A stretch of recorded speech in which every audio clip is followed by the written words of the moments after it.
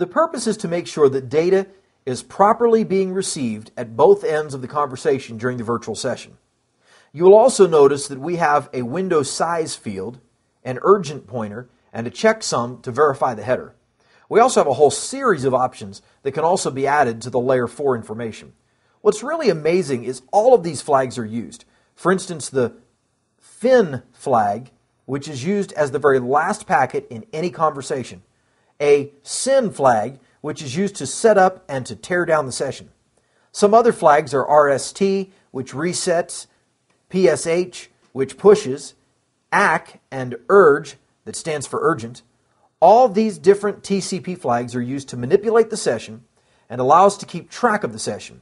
They allow the application itself to be able to do different things with the connection. So that's the whole idea behind some of those flags for TCP.